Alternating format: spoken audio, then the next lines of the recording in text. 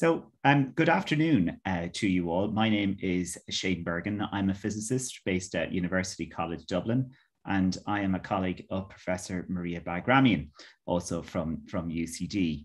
And this today is the final lecture in our Untruths lecture series. And I hope you'd agree, for those that have been tuning in over the last few months, that the lectures have been absolutely wonderful. I have learned a great deal about trust and the nature of trustworthiness and the importance of science in and for democracy. I've learned about what truth is, whom we can trust, and how we can develop trust in people and institutions. So we have, as you'd imagined, we've saved one of the best for last. Today we are joined by Professor Sheila Jasanoff from the Harvard Kennedy School, and Professor Jasanoff will be speaking on expertise, democracy, and the politics of trust. What a timely issue for 2021. Perhaps the professor will tell us it's always a timely issue. I'm sure she will. So as I said, the professor is based at the Harvard Kennedy School, where she is the professor of science and technology studies. Professor Jasanoff has published a number of books, including The Fifth Branch, Science at the Bar, Designs on Nature, The Ethics of Invention, and Can Science Make Sense of Life? I suppose those of us that call ourselves scientists try to figure that question out over an entire career, and often after that career. But enough from me on the introductions. As always, there will be time for your questions at the end of the professor's talk. If you wish to pose a question, you can do so using the questions and answers button at the bottom of your screen. My colleague, Professor Bagramian, will do her best to go through your questions and choose ones that are relevant to the talk and are succinct. And we'll put those to Professor Jasanoff on your behalf. We do encourage you to pose as many questions as you wish. One of the signatures of this lecture series has been the sheer number and the fantastic quality of questions that have come from the audience. So we hope that will continue. As I said, this is the last lecture series in the series, but it is not the last of PERITIA, which is the European project that's funding this event. There will also be in-person conferences. There will be online events. And if you'd like to find out more about them, you can subscribe to the PERITIA newsletter, and my colleagues will put information in the chat function for you. If you have been inspired by Sheila's talk today, you can go back and look at it again. And indeed, you can look at other talks from the series on the PERITIA YouTube channel. Finally, for those of you who are teachers or perhaps are of a school-going age, I'd like to bring your attention to an essay competition that's organized by the UCD Centre for Ethics and Public Life and ALEA, where young people are encouraged to write a piece on trust and to submit it to the relevant group by March 1st. Further details will be given in the chat function there. There is a juicy prize for the young person who writes the most compelling or the most interesting essay. So I do encourage you to take part, or to encourage younger people in your lives to take part. So without further ado, I will now hand over to Professor Sheila Jasanoff for her presentation today. Sheila, over to you. Thank you. Thank you, Shane, for that lovely introduction. And I'm deeply honored to be closing off this PERITIA series, but also not closing it off, as you've already pointed out. So Maria, thanks for taking the initiative, and it's a delight and an honor to be part of this hugely interdisciplinary gathering, but one that, as your last comment suggested, Shane, is also trying to bridge across generations, and certainly has already done so across disciplines and continents. So I'm honored and grateful for this opportunity to share some thoughts. So I think I'll just go into my prepared lecture and illustrate the comments I'm going to make with some visuals as we go along. So expertise, democracy, and the politics of trust. I mean, arguably, this is, as Shane, you already ironically suggested, a problem that's been with us for a very long time. But nevertheless, as we go through particular phases of our modern existence, these questions reappear sometimes in different guises. When I was looking at this project, I saw that you were focusing, of course, on climate change as one of the issues that you're discussing, but also the COVID moment and what some of the particular tensions are that we're encountering now. So all of this, to some extent, is underpinned by a widespread sense of crisis. Are the institutions that we've created to govern ourselves big enough, robust enough, powerful enough, savvy enough, knowledgeable enough for the weight that we're laying upon them? Right now, you, as many people in my audience, are closer to Glasgow, where the COP26, the latest meeting of the parties under the UN framework Convention on Climate Change, has just concluded. And I remember being in England a couple of years ago when that meeting was supposed to happen the coming year, and then it was postponed. But there was a great sense of optimism that somehow the Glasgow meeting would shore up a deep commitment among nations of the world to ending this crisis that we're in. But just judging from the reports and even the text of the agreement, there's a sense of disappointment that we've fallen short, and that also contributes to this sense of crisis. And that is the backdrop against which our talk for today and our conversations ongoing under PERITIA will be taking place. So what are some of the indicators of the situation we're in? All over the United States, there have been these kinds of signs appearing of a desperate desire to believe and to believe in an embodiment of science and truth. And I say embodiment advisedly because this image of Fauci in different ways has been showing up. For those of you who are into visual culture, you'll notice that the left-hand one has borrowed the same coloration that was used for Obama's highly successful presidential campaign image back in 2008. And, you know, it's a purposeful recalling of that moment of hope. And then you see Fauci, you know, displayed against the backdrop of the American flag, and I'll come back to that symbolism a little bit later in my talk as well. But as against that, you also have these skeptical denotations. It's interesting how in the Donald Trump years, Pinocchio, that favorite childhood tale that's maybe a little bit old-fashioned these days, has made a reappearance. And both Donald Trump and Tony Fauci have been caricatured as having that signal, the emblem of the long nose, suggesting constant lying. And you see there in the top cartoon a number of different moments in Fauci's own career when he is thought or characterized by the right wing as not having been telling the truth. And then below this, the other cartoon that suggests that not only is Fauci an unreliable witness to science and to what we know, but that on top of it are detriments of character, cowardly behind journalists with leaks. I mean, so not even daring to take a sort of trustworthy position in public. This draws the contrast between the content of what someone says and the performances that one is presenting of what one says. So a very different set of images connected with this one person who embodies expertise in the COVID era in the United States. And I think you can see there in 4 images a display of what many people are talking about, that America is in a state of political polarization, far different from and more acute than anything we've experienced in the past, you know, arguably century.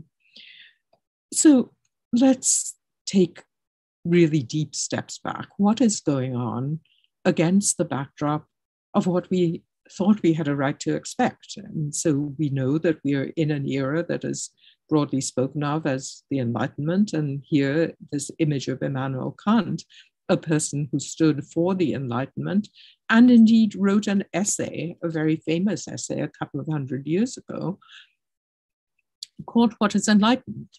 And in that text, Kant wrote, enlightenment is man's emergence from his self-imposed immaturity. So look at the words, immaturity, suggesting a kind of evolutionary stage in our consciousness, our knowledge of what is around us, but it's self-imposed. So we chose it, we embraced it. It doesn't have to be the situation of humankind. And what is immaturity? It's the inability to use one's understanding without guidance from another.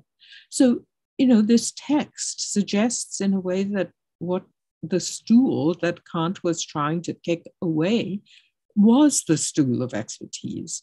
Because what is expertise other than another in whom we place our trust, because that person can guide us through life's difficulties?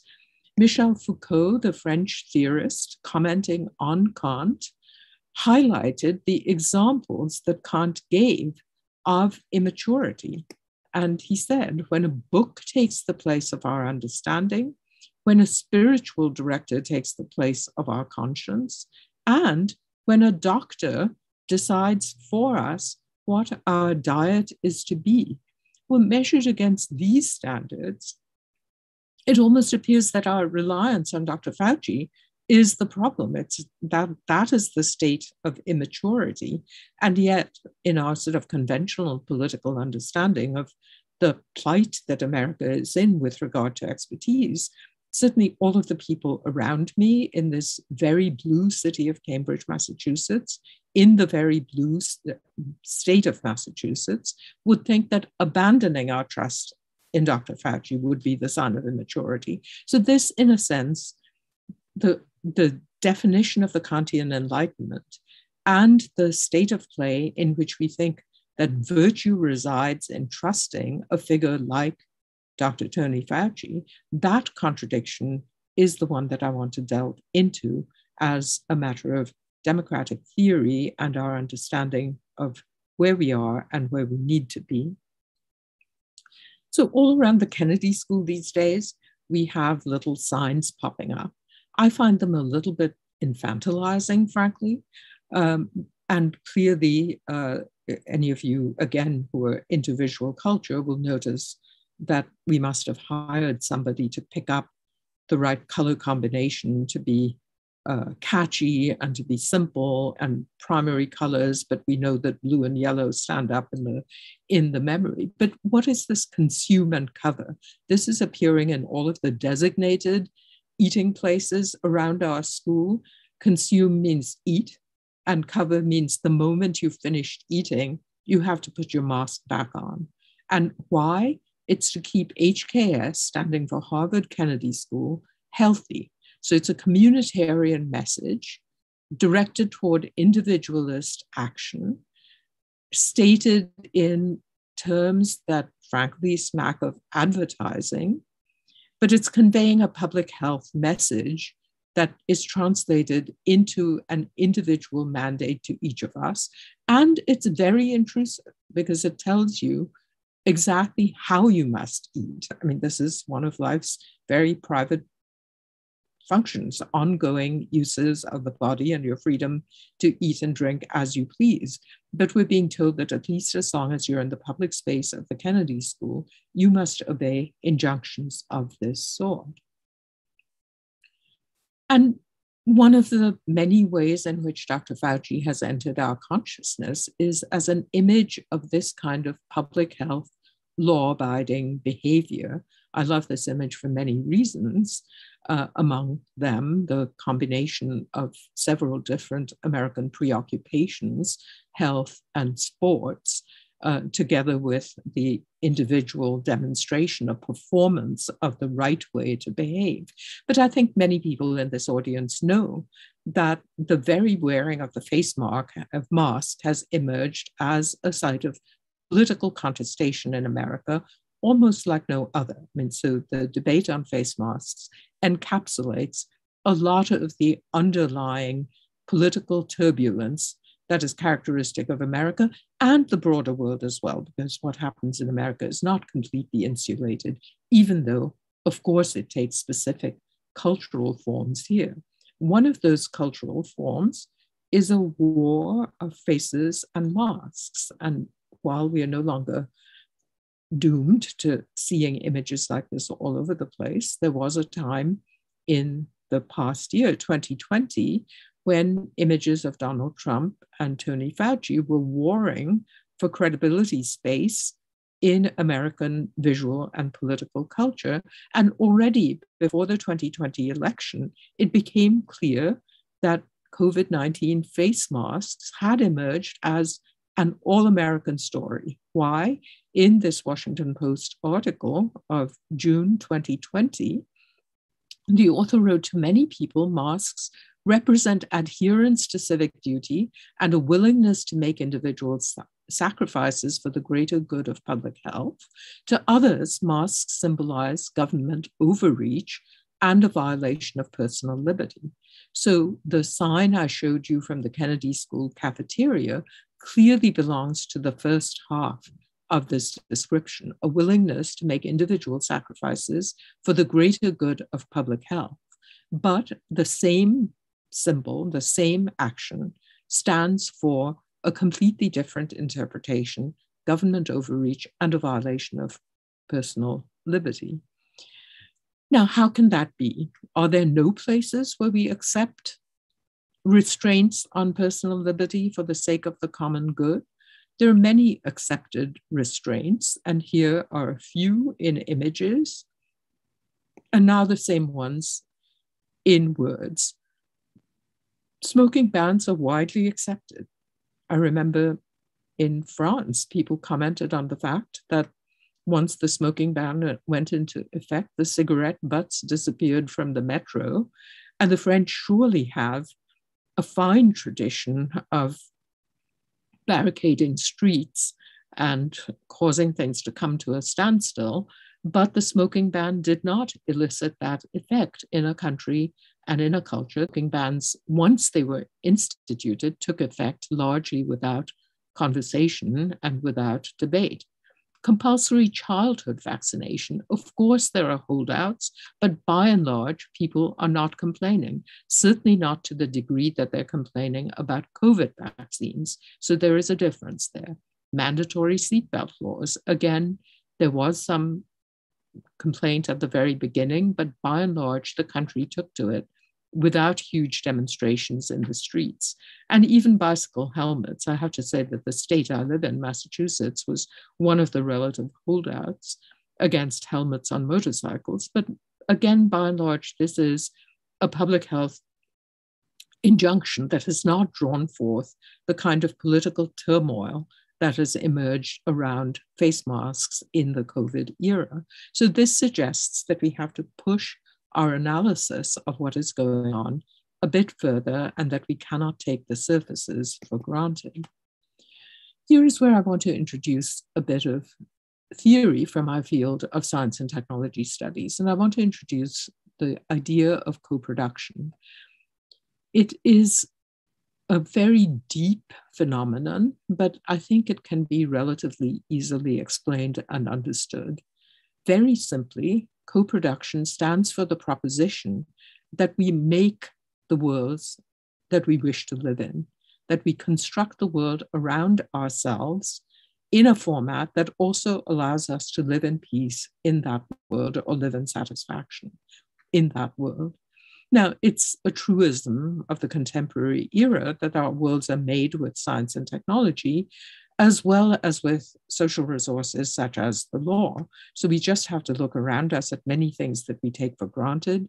I just talked about COP26, but what is the global climate? We didn't know a thing called the global climate until fairly recently in human history. We certainly didn't know carbon markets. We didn't understand the world in terms of populations or human rights. The Eurozone is as old as this millennium. So these are all things that we have created, and we've created them in part with the use of science and technology, but also, of course, with law, custom, tradition, and other social arrangements. Now, co-production can be recognized at particular moments when these worlds are coming into being, of course, at moments of emergence.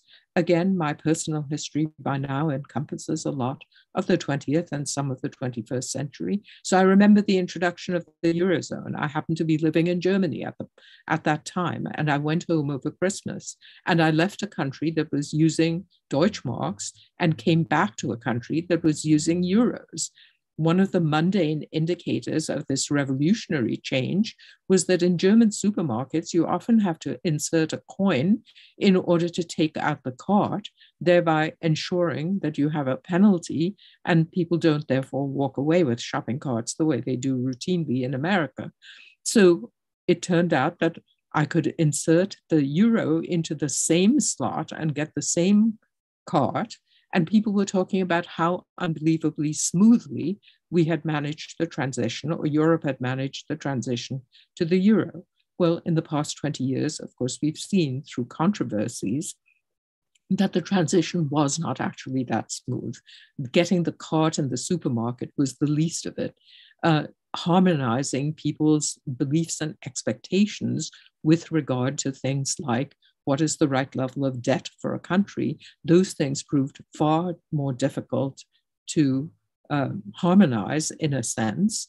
And one might even look at the 2016 phenomenon of Brexit as in part an indication that the harmonizing effects of Europe had not been as successful as one had wanted. So that was a moment of co-production that had all kinds of fissures built into it. Intelligibility and portability when things travel across geopolitical boundaries, or indeed any cultural boundaries, we see co-production at work again, because we see different contrasting systems trying to be assimilated to one another. And those moments reveal to us underpinning features of cultural practices surrounding, in particular, knowledge, but also the use of artifacts that are based on knowledge in some sense. Co-production operates like any social forces through mechanisms. One can call this in social science language operationalizing an idea. So what is co-production? How does it actually become a societal thing? And one can designate moments of these operationalizing moves when we represent something.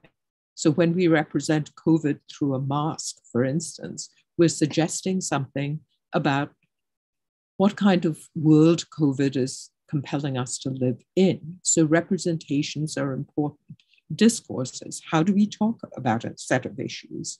What kinds of identities are being formed as we change the world to accommodate new ideas and new things? And who are the institutions in charge of making all of these operations work in a reasonable way?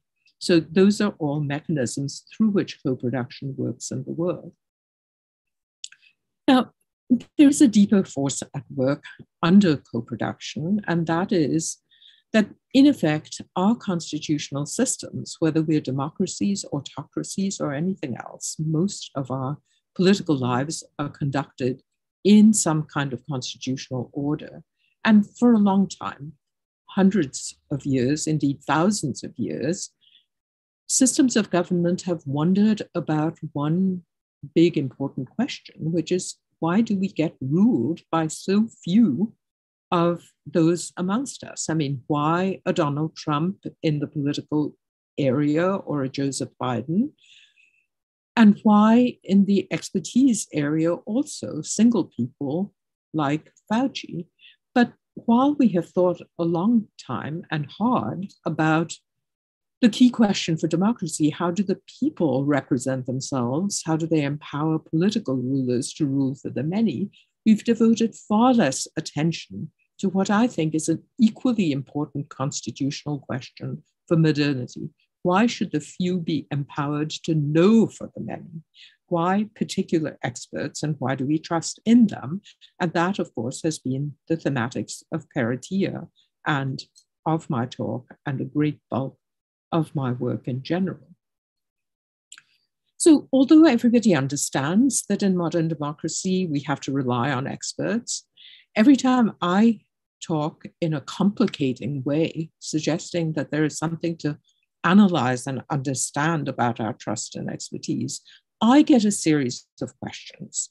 And I made up this list of FAQs for this talk today. I haven't actually presented this as a kind of thought item, a diagram to, or a text to think with for modern democracy. Yet these questions recur all the time. Must we let in the crazies? And of course, I've had to develop answers. And of course, we don't have to let in the crazies. But by the time we know the crazies are the crazies, the work is already done. The difficult thing is to ask about the criteria that we're using for determining who falls into this out of bounds category. So the point is not that there are, in any situations, some people who are out of bounds, out of order. The point is to ask, what is the rule-bound center in relation to which somebody else is out of bounds? And let us not forget, in democratic traditions, that the crazies may have credibility criteria of their own. I am speaking to an audience in Ireland, and you have had your political difficulties with England. And the question of who was a political crazy has been one of these fracturing lines that have by no means stayed stable in history over time. And the political questions about who is out of bounds and out of order is not so different from the scientific question of who is out of bounds and out of order. A second question that I get all the time is, are you trying to say by democratizing expertise that everyone is an expert? No, the answer is clearly no. But what counts as relevant expertise depends on how the questions are framed. And we can alter the question of who is an expert by changing the formulation of the question. And we can discuss this in more detail. A third thing that people often ask is, well, can't we just delegate to the experts? And if they agree, isn't that good enough for us? Well, as an operational matter, it may be good enough for us, but we still have to agree that we've delegated it to the right kinds of people who are parading as experts in our society. And how do we recognize who belongs in this inner circle of the experts whose consensus should matter to us, should indeed govern us? Well, for that, we have a political answer that deliberation matters, and deliberation always happens inside of a political culture. I'll talk about that in a moment. So not only deliberation matters, but political culture also matters. So what do I mean by political culture? And here I will retreat again back to my own research and a little bit more of technical analysis, though I hope that it's actually quite transparent. My analysis of expertise lodges in multiple ambiguity of the English word body, and forgive me if in your home language, whatever it is, exactly the same ambiguity does not hold. But in English, you can think of the body as being three different things in the context of expertise. It can be the body of an individual, a person. It can be a body of knowledge, and it can be a body in the sense that we constitute a group to make decisions for us. In my long-running comparative studies of the United States, the United Kingdom, and Germany, I've found that the weighting of these different bodies is inflected differently in the three countries. So in the United States, in America, bodies of knowledge are given pride of place, greatest significance in deciding whom to trust and who is the right kind of expert. So Dr. Fauci, for instance, often has appended to his name the nation's leading infectious disease expert. that moniker, if you will, suggests that Dr. Fauci's credentials rest in no small part on the fact that he represents something that is called sound science in this country, that he is the infectious disease expert, he understands infectious diseases. And then the person who is most expert is the person who's most technically qualified in the field, whatever it is.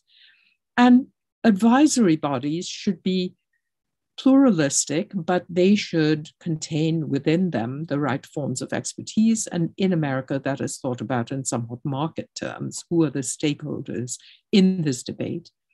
In the United Kingdom, there has been a greater stress on someone who can, an expert who can represent common knowledge, what we all know in a sense. And in Germany, the emphasis has been on the product of reason, that expertise is the thing that emerges from a collective body and is represented by group deliberations within a body, so not a single individual. I'm suggesting that whereas the US and the UK stress the role of single individuals in their expertise cultures, even then the foundations of what makes an expert are interestingly different across these countries, but that in Germany you have a departure, that the collective is more important than the individual.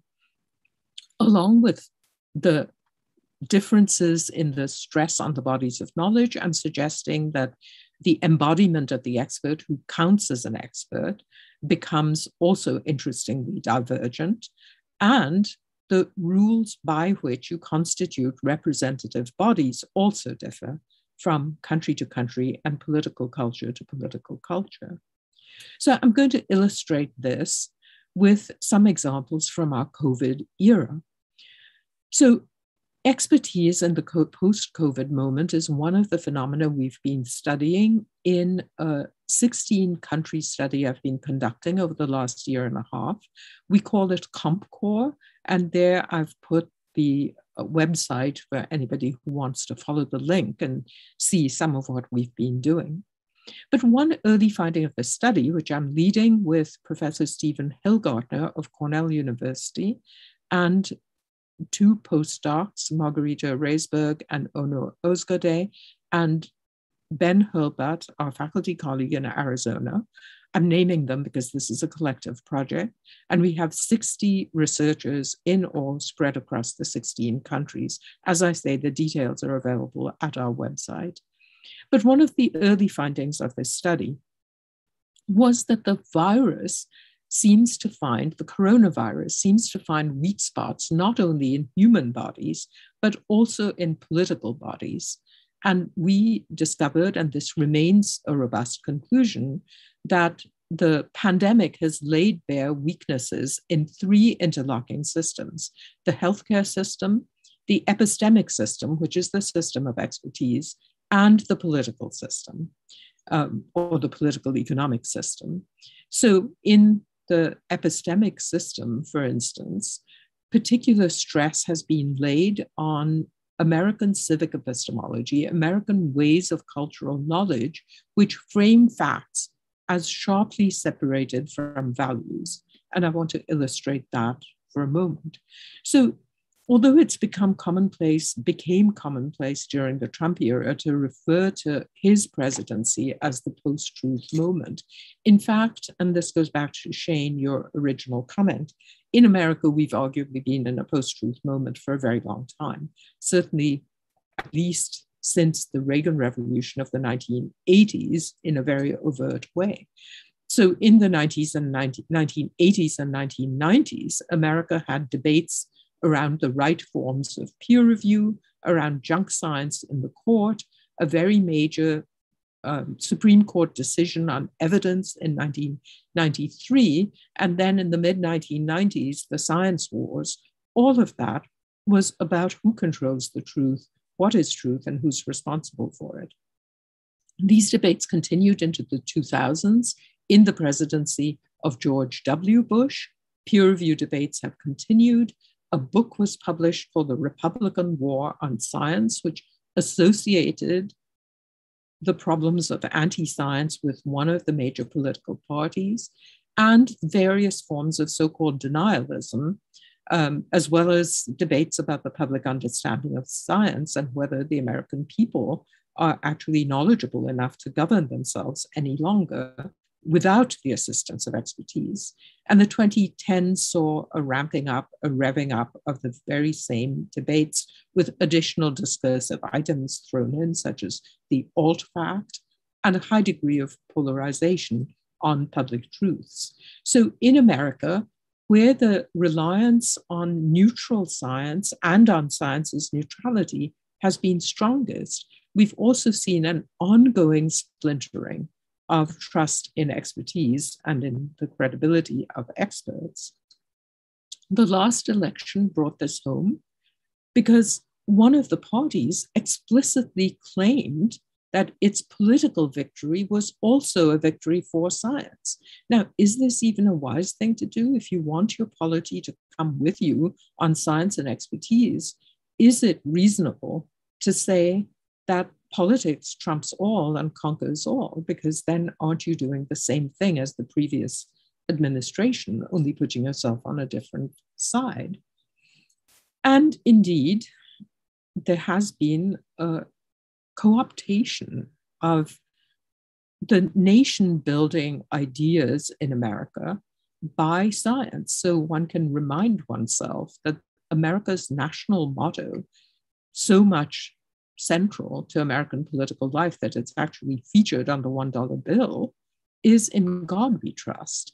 And in Fauci We Trust, it's not just the colors of the successful Obama campaign poster, it's also a co-optation of the motto of the United States in service of a particular set of ideas about expertise. And some might even regard it as bordering on blasphemy, should we say, to take over the words from the motto of the United States and to put an embodiment of a person there. So there is this deep tension in America between the supposed neutrality of science and then the political co-optation, appropriation of science itself and the people who speak for science as hugely political acts.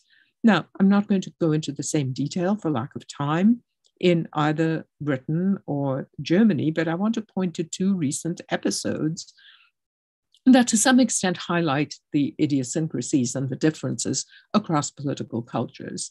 So Matt Hancock, former health secretary of the UK and arguably a representative of embodied expertise, had to leave office because he failed the British epistemological test of doing what common knowledge requires of you.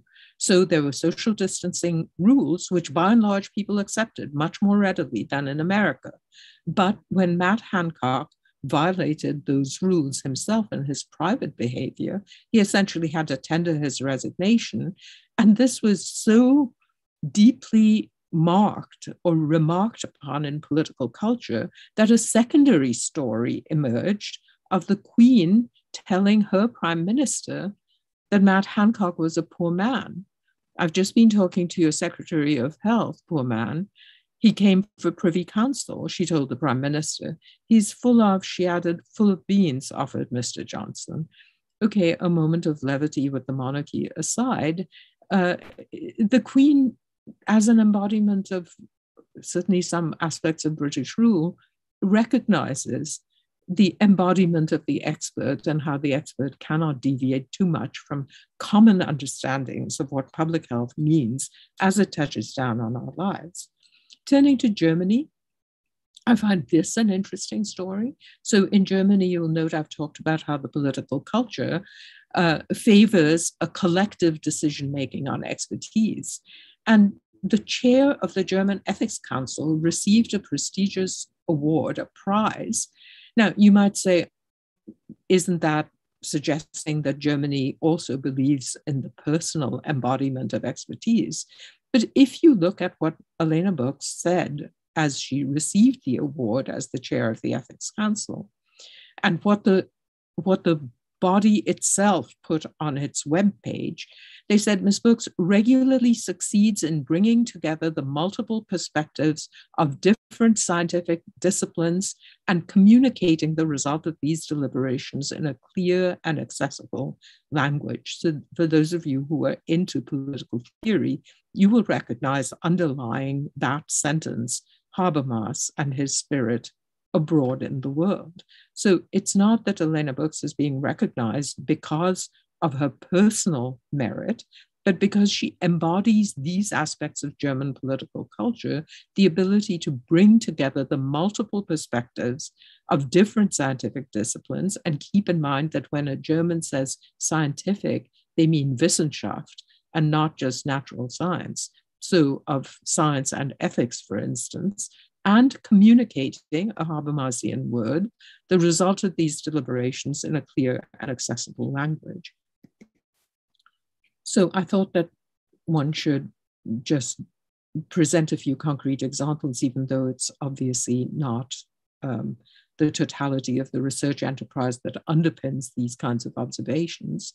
What does that lead us to thinking? It leads us to thinking that political culture puts us in the place of this famous image of the blind people and the elephant. It goes back, among other sources, to a Jain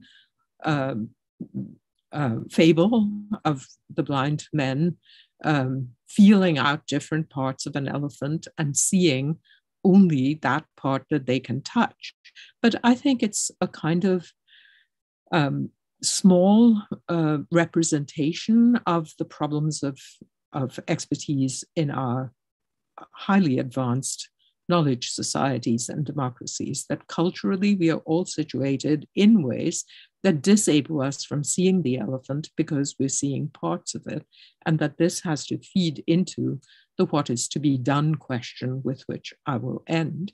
So if we are in a fragmented world, if we are post-truth or after-truth, what kinds of questions can we nevertheless ask to channel skepticism itself into productive forms?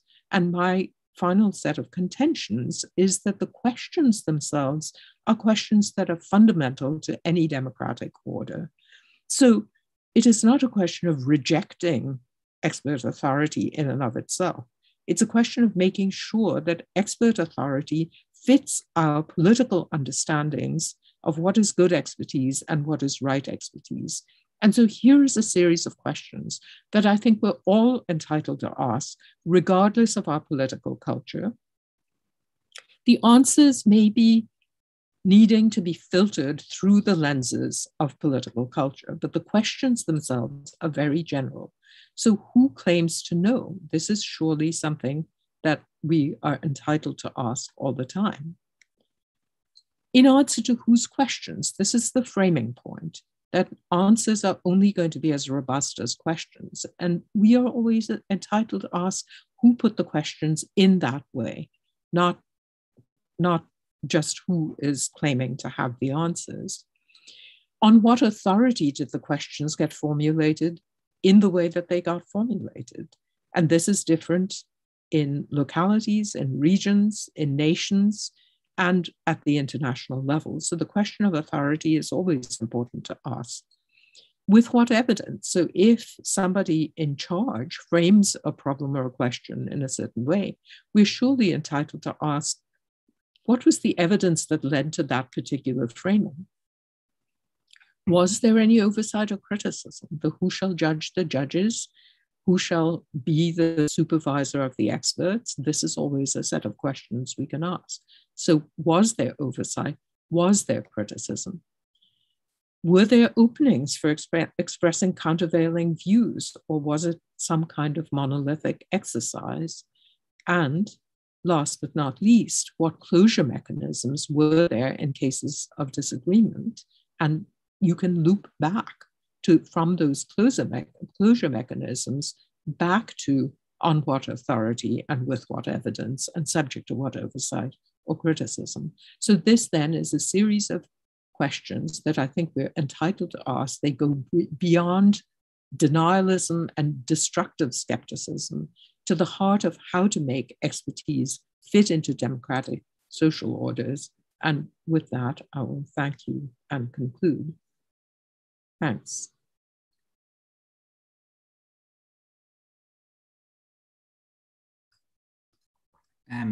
Sheila, thank you so much for your wonderful presentation. I feel I've learned so much from you in only 45 minutes. I'd love for you to be able to keep going for many more hours, but unfortunately, we've come to the end of your presentation. We have lots of questions that have come in from the many people who've also enjoyed your presentation, and many of those are saying that very thing. They're saying, gosh, this is great. We're really enjoying it. What a wonderful presentation. Our first question is from Suzanne Cass, and Suzanne asks, as researchers, we have practices that allow us to critically test and develop knowledge about a topic, yet we continuously expect lay people to accept knowledge and follow advice without any connected practice or evaluation. Suzanne asks, how might we be able to develop practice-based ways to share expert knowledge and respond to non-expert knowledge or concerns about a topic? So, Suzanne, that's a very sophisticated question, but just the very fact that you're asking it shows that certain kinds of collective understandings have percolated through the world. So many young people in the sciences today are very caught up in science communication, and they understand that people have to be invited into their practices in the field of STS. There's been a lot of work on how you can do upstream participation by engaging people in scientific practices. And so I think that there's a great deal of worldwide experimentation going on in how to engage people and citizens in the work of science. Shane, the prize that you announced, I mean, after all, that is a way of engaging very young citizens into the practice of thinking about trust. I mean, so you could see this PERITIA itself as having an associated practice of how to democratize understandings. My main worry about this is that it tends to be very unidirectional. It's how to engage citizens in the practices of science and not scientists in the practices of citizenship. And I think at the very least, it should be a completely symmetrical proposition and not just the one direction. I couldn't agree more. As somebody who spends a great deal of time thinking about so-called public engagement, I feel that's a very important issue. They're not having a monopoly on such things. Perhaps a linked question from Linda Salmon asks, how is all of this, and by this your work, reflected in practice within international bodies such as the UN or the WHO? Linda, again, a very pointed question. So I think anybody who does any kind of science or research-based work knows to be humble about the migration of one's work into other places. So one of the things that I'm constantly amazed by is that people think that I wrote my best book in 1990.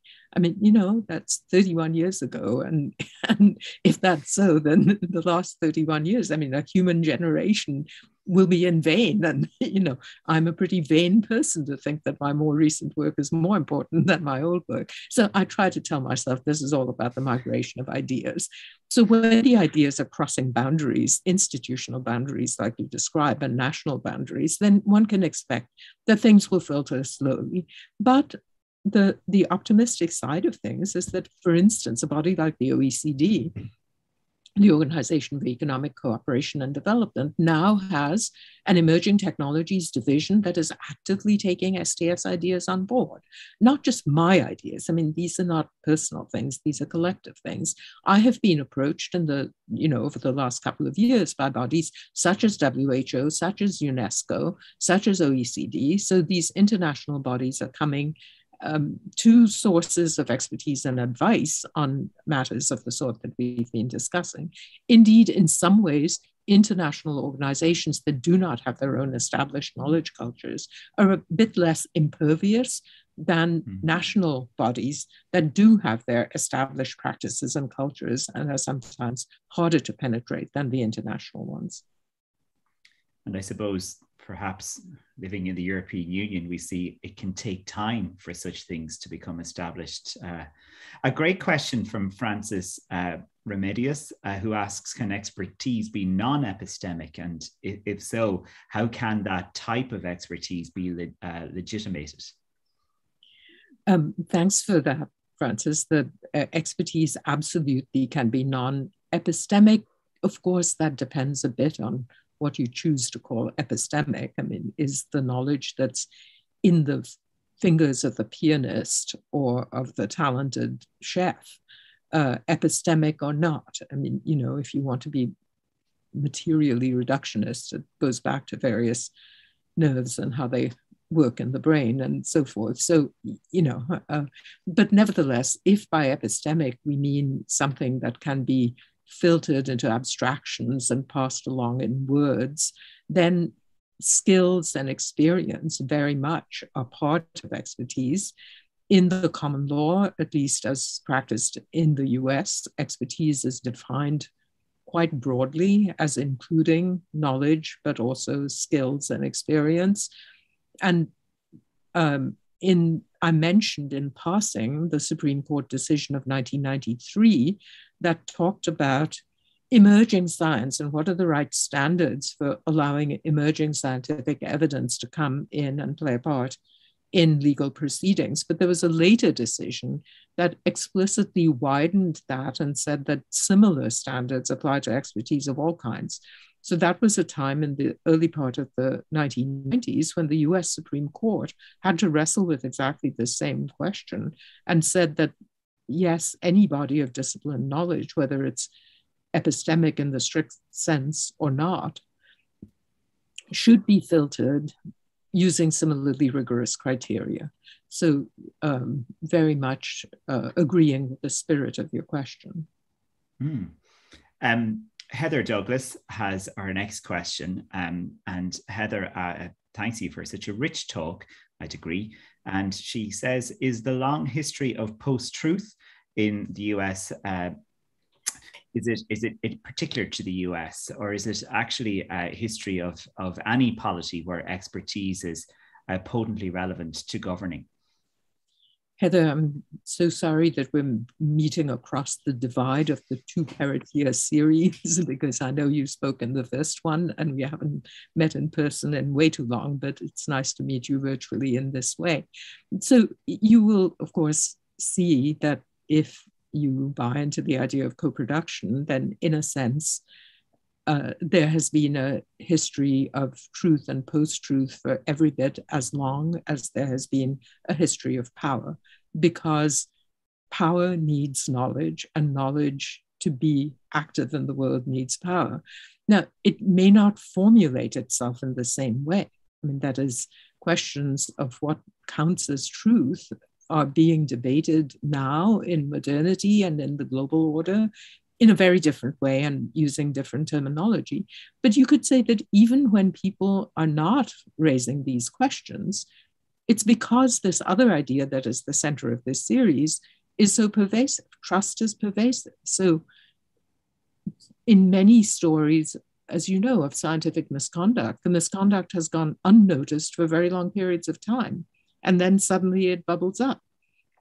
So we're going through the trial of Elizabeth Holmes in this country, and it's been publicized widely, but her company, Theranos, achieved an astonishing market valuation before the truth claims were tested. So what was happening in that period?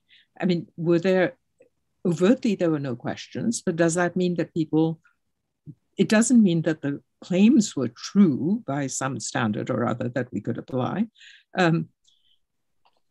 It just suggests that the lack of overt debate on something simply masks, if we can borrow that word, a state of play in which credibility is being so widely accepted that people are accepting the political authority and the knowledge claims that underpin it without raising questions.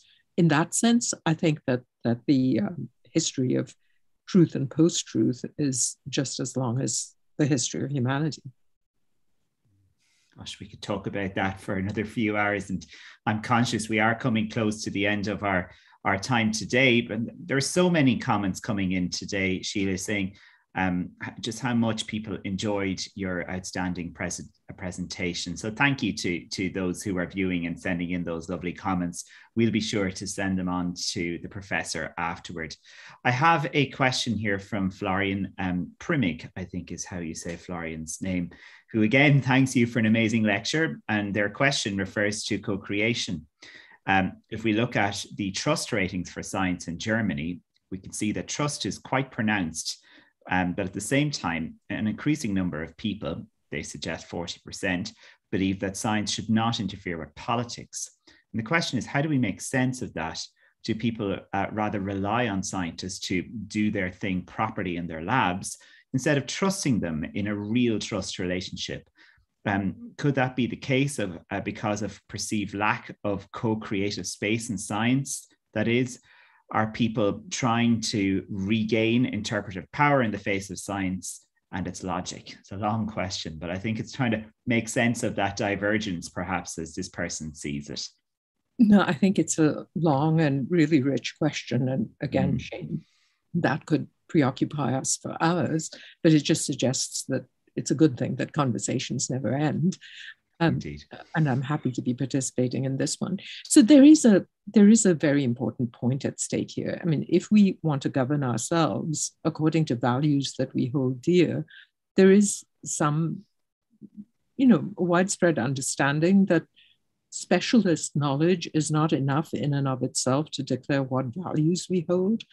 And indeed, I would go further and say that specialist knowledge is often created to meet a set of values that may or may not be widely shared. I mean, just to take a very trivial example, the atomic era, which has released a sense of catastrophism into the world and arguably was one of the impetuses for the climate world that came into being. Where did much of that work take place? On a remote mountain in a remote state of America under veils of secrecy. And it was certainly not agreed to by humanity as a whole that one country with the ability should go off and make a weapon that could spell a catastrophic end to humankind. So, it's not, and yet we are in that era, like it or not. And many of the things that we want to do to govern ourselves have come from that moment of arguably, constitutional overreach, where a few people with particular capabilities were producing an intervention into the world that altered all of our consciousness. We should bring that kind of understanding to bear on a modern phenomenon like geoengineering, which arguably wants self-consciously to be generating that kind of intervention into the world. And we should learn from our historical time. So it's not having trust in scientists to govern the world. It's having trust in ourselves to incorporate knowledge making into our practices of governance. And, maybe the simplest way to put it is that we all, left to our own devices, tend to fall into a linear trap, that we think facts come first and decisions come later. And the very simplest understanding of STS, science and technology studies, is to say that there is a decision values framework already in place before that linearity, and maybe it's best not to think of it as linear. I mean, after all, we're all children of the era of the double helix. Surely we can think of knowledge and power as being in a double helical formation, even with certain sugar phosphate bonds in between. I love your reference to the modern era there a moment ago. And it reminds me of a question here from Warren Pierce, who says, do you think COVID is a new lens through which we are seeing the familiar democratic traditions? And Warren suggests polarization with things like face masks in the US, for example. Or Warren says, perhaps is there signs that COVID is bringing about changes in the relationship between science and democracy? And thanks, Warren, for that question. And thanks for your partnership in our project over the last months. Isn't the answer to anything interesting always both and? I mean, so cataclysms happen. Always. And cataclysms happen and they shed light. They're like blinding light, and you see corners of the world that were not illuminated before. And then what do you do about that? So I do think that social orders are very robust. And when they've been enshrined in law and institutions, we have purposefully given a robustness to them. So the very words in which we debate things can have resonances and repercussions that are very important to us. I mean, why is it that some of the oldest texts in the world are religious texts? Why is it that I, product of a totally secular upbringing, could speak the credo, the Latin Mass text, in Latin? I mean, there's something both beautiful and enchanting about these forms of words. And so I think institutions are like that. They're touchstones. We go back to them. For those of you who were at all brought up in my era of learning English, you know that the King James Version has a place that no other version has. But it's like, that's a metaphor. It's a metaphor for the ways in which we make social order. And do we change them? Yes, sometimes radically, like paradigm shifts and revolutions. But I don't think COVID by itself, without political will, without a lot of people recognizing that now is the time to rethink the directions we've been going on, that COVID, the virus, will not do it. We will do it. But that's why we all do our research and speak and try to have the kinds of influence that an earlier questioner was asking about. Well, what a wonderful place to stop. I was going to ask you, what would you say to a leader if you were speaking to him or her at the moment? And I feel if I were there now and relaying some of your ideas today, I'd say that personal empowerment, that's such a wonderfully rich idea. But maybe we will end by giving you that last word. What would you say to a leader if you had time for tea with them as opposed to a meeting, where you were being able to talk freely with them about your ideas? Up such images of Buckingham Palace that I'm tempted to say that if I were talking to Boris Johnson, I would say, "Oh, you poor man." But I think that to some extent, following on the analytic threads that I've been discussing, the message would be different things to different people. Now, in the Biden administration, and I'll conclude with this, for whatever reason, fissure has opened up. For the first time, a presidential administration in the United States is acknowledging in some sense that science and society are linked. And we don't have time for this, but certain appointments they've made, certain steps they have taken suggest that there is a recognition that science is in society and society is in science. In other words, a co-productionist recognition. But in operationalizing this, there is a huge danger that people will just go back to re-inscribing, let's be sound science and let's do things scientifically. And then once the experts have agreed, let's put these out as rules for the world. So I think that the place of critical inquiry of the sort that we all do in some sense in our respective homes and places, that never ends, that one has to keep going back. Habit is a really amazing thing. I mean, the entire economic theory of nudge is nothing more than a glorified understanding that people have habits and habits are hard to break. But if we want to break the bad habits of our society, including carbon consumption at rates that we can't afford, we have to sort of recognize that these moments, like the COVID moment, are times when we should be reflective of the particularities of the bad habits of each society. And so I would not have a one-size-fits-all comment for all of the world's leaders. I would try to tailor them in some sense to the particular leader and the kind of tea I was being served.